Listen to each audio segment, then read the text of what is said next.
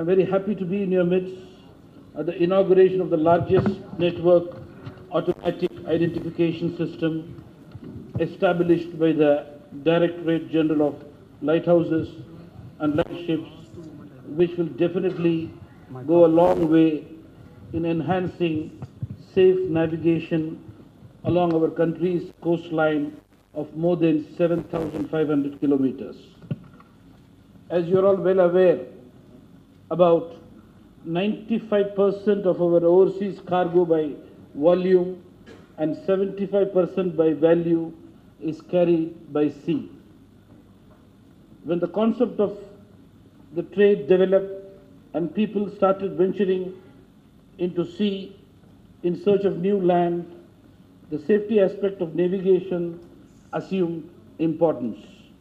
The concept of lighthouses was perhaps evolved to meet this vital need.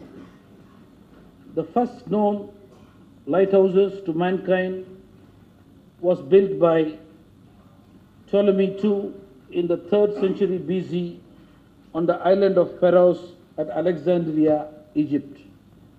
With a height estimated between 400 and 450 feet, it was among the tallest man-made structures on earth for many centuries and was one of the 7 wonders of the ancient world. I would like to state here that as far as India is concerned, Tamil Nadu has been a pioneering coastal state in establishment of lighthouses.